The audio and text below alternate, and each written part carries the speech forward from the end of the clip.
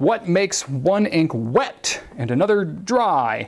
No, not on paper after you write with it, lol. In the flow characteristics.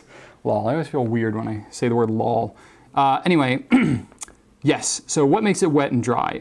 Essentially, it has to do with the dye concentration in the ink versus the lubrication that's added to it. So ink is mainly water, you know, it's mostly water. I can't tell you an exact proportion because I'm not a chemist. I don't make my own ink, but it's a lot of water, and there's dyes that are used in the water.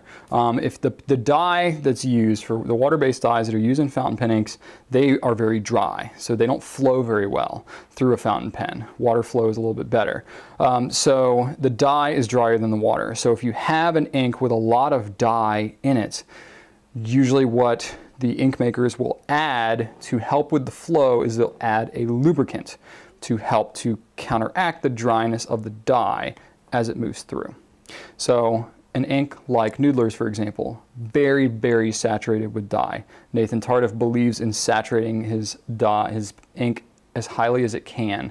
That way, if you don't want it to be that saturated, you can dilute it yourself with distilled water and get more economy out of the ink. He's all about economy and believes in packing as much dye into his inks as possible.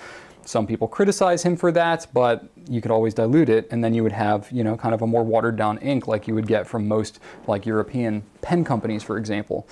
So having said that, the more dye that's in the ink, the more lubricant is needed to get that to flow properly.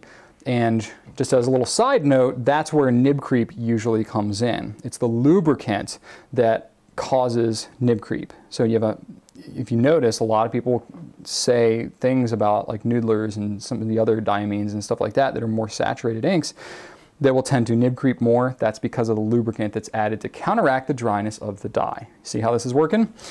So yes, the feed and the nib could also be a factor of the pen, of course, but if you're talking specifically as the ink, that's usually what causes it. And the paper absorbency as well can be a big factor in how dry or wet your pen feels. So there's really all three things are a factor, but specifically with the ink, if you keep the paper and the pen the same, changing ink can really make a difference in terms of your writing experience.